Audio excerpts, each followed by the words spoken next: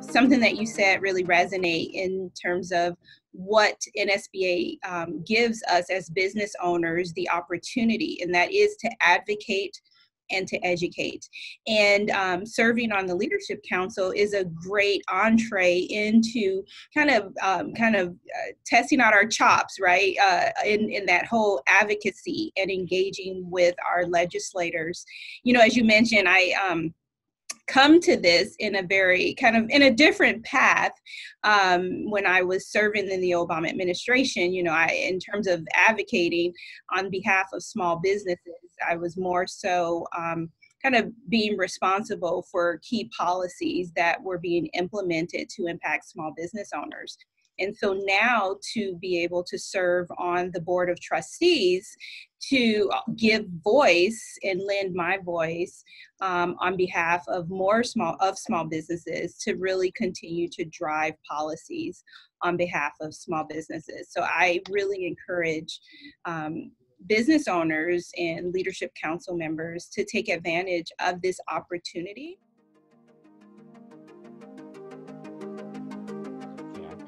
But we're already seeing some of these changes right now. I mean, we're seeing that you know, President Biden reopened the open enrollment for folks.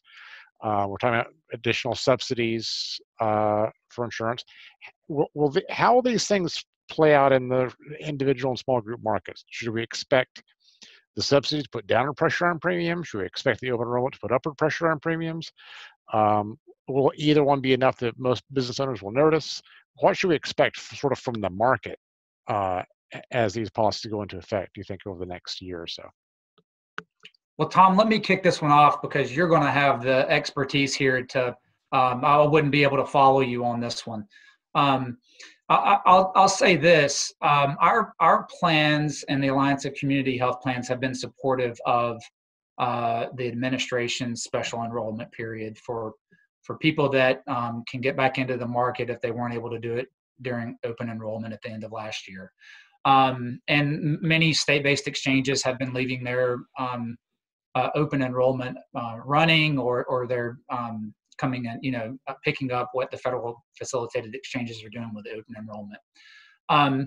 With that all being said, I think there are some questions, and I would be interested to hear what Tom would have to say about this in regard to some of the changes that are proposed in the Ways and Means bill for the increase in subsidies, removing the subsidy cliff, and the ability for people to switch plan levels, different metal levels within open enrollment that's now open, to the extent that those collide. And I think that's what it's envisioned. What type of impact that has on the market. And I think it just depends on what market you're in on the exchange side of things. But that's a question that our members have been pondering right now and trying to get their heads around in terms of the potential for kind of manipulation in the marketplace. And with that in mind, I think that, you know, we would like to see some acknowledgement of that as Congress is moving forward with increasing subsidies during a new open enrollment period, and considering what type of guardrails can be put in place to ensure that there's some stability in the market moving forward. Yeah, I think that's a great question, and I think I agree with basically everything you've said. We don't see this open enrollment creating a lot of disruption. We have to remember, we just had an open enrollment. So there are not a lot of people out there who haven't had a chance to get into the market and want to. If we started doing special open enrollments 3 times a year on a predictable basis, then maybe people might start sitting out the market and waiting until they had an urgent need. But doing this once in the middle of the pandemic, I don't think that disrupts anything. In general, the higher the subsidies, the more representative slice of the population you expect to sign up. It just makes it a better deal for healthier and younger people to enter the market. So in general, I think broader subsidies, as long as they're well designed, are going to help. And maybe not make a dramatic increase, dramatic impact on gross premium levels, although if you get some healthier people, it should bring them down some. More importantly, it's going to lower the net premiums that consumers are facing. Is that consistent with the way you're viewing it? Yeah, I think that's right. We just kind of hear a mixed bag of experiences. Some plans and state-based exchanges that did an open enrollment last year did not see a dramatically different risk profile in terms of the numbers of people that entered into the market at that time. We've heard concerns from other markets. If you look at South Texas or maybe some other states that the state is not operating the exchange in the state. Just depending on the dynamics, they may feel like there could be a bigger population of uninsured that never elected to go in, and maybe the new increased subsidies incentivize them to do so. But I agree. I don't know if it really moves the needle all that much, and the experiences that we have to date suggest otherwise. But there certainly is some. I don't know if it's PTSD from years prior or not, but some concern around the potential for adverse selection in that case. One of the things we saw in this last year's open enrollment and renewals from a lot of small group plans were basically very small increases, and in a lot of numbers of cases, decreases in healthcare, small decreases in healthcare premiums. And I think, Todd, to answer your question about the short term, and this would be very short term during COVID times, remember that a lot of providers were not doing elective surgeries. The hospitals, in fact, were, and ambulatory service centers were not allowed by state mandates to do those types of elective surgeries. And so a lot of groups, even community-rated groups, we're seeing decreases in premiums. I think that short term, and I'm concerned a year after, 2 years after the end of the pandemic, what happens to all that backlog of elective surgeries?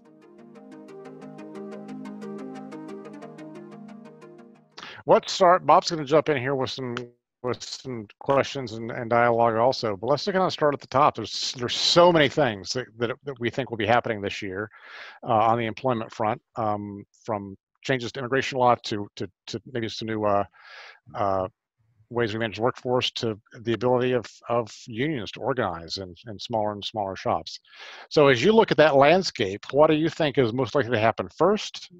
What are the things that sort of keep you up at night that you think we all ought to know more about? So Mark, why don't you go first, and we'll ask Josh. Sure. And some of these things are things that I'm working most closely on, and some of these things are things that Josh is working most closely on. So I think you'll get a fair reading. If I had to highlight the things that are going to happen soonest, I would put the OSHA response to the coronavirus issue up there as number 1 and 1A. Whether they're going to do an emergency temporary standard is, I think, the issue that is occupying a lot of attention right now. Right. And I think, as some of you may have seen, the president has directed OSHA to consider whether to do an ETS, and to, if so, to put one out by March 15th. So we're on a fairly tight window as to whether something's going to happen and finding out what that's going to look like. To be honest with you, I think all the smart money is on the idea of them coming out with an ETS. The question really is, what does it look like? How much does it pick up things that have been very troubling in states that have done it, like California? So that's really sort of where most of the attention and discussion lies right now. Outside of the OSHA discussion, there's a lot of wage and hour things I think we're going to see activity on. That will probably wait until they get an administrator in place. There's some EEOC things I think that are going to show up, and some compensation data questions that are going to show up. The legislative side, I mean, you've got the COVID package moving through, which may or may not include a minimum wage component. That's a big debate right now. Right. They seem to be having trouble keeping all the Democrats on board with that idea, which may mean it won't show up the way they talked about it. But I think we'll see something in the minimum wage area at some point. Josh, I want to let you fill in the gaps there. Yeah, that's a good start, Mark. And I think that covers a lot of the activity that's going to go forward. I agree with Mark on everything he said with respect to what we're going to see. I think the ETS, maybe the first time, Mark. I think the ETS is probably, as Mark said, definitely coming at us. It just depends on what's going on. Mark and I are both trying to engage OSHA and the new folks there. It's a transition is confusing all the time. And with COVID sitting over it and various other political things kind of involved, it's definitely something where it's difficult to make the connections, and they're moving very quickly per the president's order, executive order. But it's, nailing down what does California look like? What are the problems with that? What do we do forward? Mark and I and others are working kind of hand in hand to move forward that. With respect to some of the traditional labor stuff, which Mark was indicating, some of us handle one thing more than ever. I sit a lot in the traditional labor space, the labor management relations space. We are, the PRO Act is in front of Congress, and the president said he backs it. And certainly there are members of Congress that support that act. The PRO Act is the newest, latest version of kind of a comprehensive pro-union labor reform. Now, we've seen these types of bills probably rise to the potential of passing once a decade since the 1970s. The Senate filibuster has been the thing that has prevented that from occurring. In the 1970s, we had labor law reform. In the 1990s, we had striker replacement. In the aughts, we had Employee Free Choice Act, and now we have the PRO Act. All those bills over time were all engaged to increase union density, ease the ability to unionize, etc. Those have all, as I said, been defeated by the filibuster at the end of the day. Here, I think that will also be the case. The PRO Act is, may even struggle to get through the House because of the changes in the makeup of the House from last Congress. They passed it last Congress. They may have a more difficult time. And then the filibuster sits here as a blockade to kind of move it through that. But the bigger question is, whether that remains in place. We have two senators that say on the Democratic side that say they're not going to change the filibuster.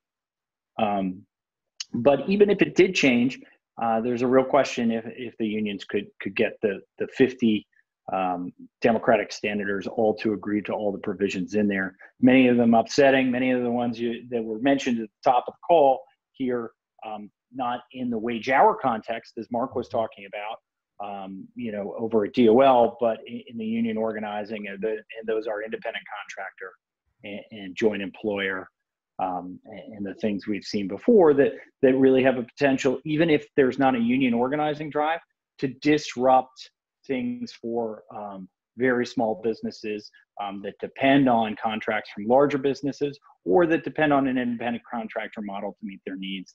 Those changes in the law would be disruptive, whether you're a target of union organizing or you're not. There are changes in the law that everyone has to follow. So that's kind of my thought. Taking off Mark.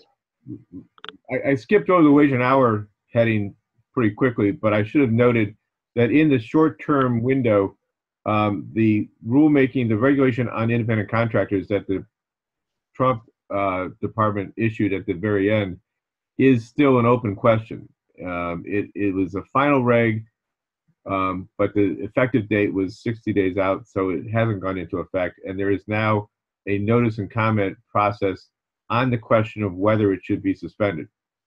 So we will be engaging in that to support the idea of that regulation going into effect. I really take a very positive attitude towards that regulation. I think it's very balanced. It does not presage a determination as the critics of it would have you believe. I think under their analysis, there is still ample opportunity for workers to be classified as employees. It does not guarantee an independent contractor classification. Yeah. So I think regulation is much better than the way it's been attacked as being. But that is a short-term item. That's in front of us, and they will be making a decision about what to do with that in some period of weeks or months. Well, Mark, could you just take a minute and maybe explain briefly for folks who may not be as familiar with that rule, what exactly it does and what the benefit would be for small businesses? Well, essentially what it does is it takes the term economic reality test, which is enshrined in certain litigation, and builds it out so that people understand what it means. In the Obama years, they issued an interpretation on what an economic realities test meant. And to be perfectly honest with you, it basically slanted everything towards someone being found as an employee. In this case, the Department of Labor has built some other structures around that in terms of issues of control and whether the employee, whether the worker has an opportunity for profit or loss, and how much they contribute to the enterprise. And so we now know better, or at least this regulation gives employers and employees and independent contractors a much clearer sense of what it means to work under the economic realities test. What in the world is going to happen on tax policy this year? I mean, a lot of people are afraid we're going to see big Biden tax increases, but Janet Yellen says, no, don't worry about that right now. Brian, what do you think? I'm afraid that we're going to see big tax increases this year. And I went into the year telling people that when a president gets elected, they have this very strange habit of actually trying to do the things that they promised that they were going to do in the election. They feel like, very seriously, these are the things I ran on. I won. These are good policies. I want to get them done. And so I think folks should take a look at the Biden tax plan. I think it didn't get the attention it deserved for a variety of reasons. One, because you had all those wealth taxes and other things that were really extreme being thrown around at the same time. Also, there just wasn't that much focus on policy. But it is an extremely large tax package. It's very aggressive. It would undo the corporate tax cuts that were made in 2017 and then some. So it's not just restoring the corporate tax to where it was under tax or before tax reform. It actually goes and increases taxes on C corporations by a lot. A similar effect would take place with pass-throughs, S corporations, and partnerships. As state taxes would go up, cap gains taxes would go up. They want to apply Social Security taxes to wages over $400,000. It's a very aggressive plan. With the narrow majorities that they have in the House and the Senate, I don't think they're going to be able to get all of that enacted. My expectation is if you take what Biden's put forward and maybe divide it in half, that's probably what's possible legislatively for them. And then the final question is, when are they going to do this? And early on, I thought it was going to be early, this spring, this summer, that sort of thing.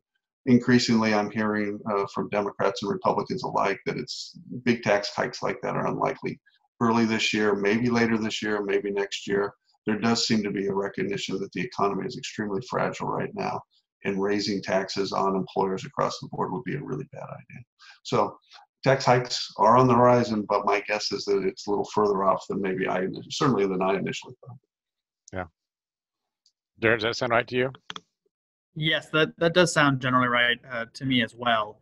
Generally, what we're seeing right now is a focus by Congress and the president on the very large stimulus package that we're seeing that includes some tax elements, but the tax hike side of things are more likely to happen closer to the end of the year or early next, probably paired with large spending proposals related to infrastructure, climate mitigation, R&D, healthcare. One thing that we saw in the Biden campaign was a close pairing of various tax increases with spending proposals as a pay for.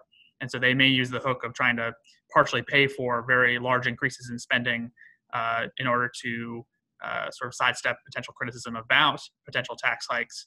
And some of this may also be to monitor the economic situation, because even with the Biden administration, they are sensitive to the idea that we don't want to be undercutting an economic recovery and introducing not just reversals of the Tax Cuts and Jobs Act, as Brian mentioned, but adding new taxes on top of that, some of which haven't been tried in a very long time. For example, applying ordinary income tax rates to capital gains that may have a pretty large impact in the business community and in investment.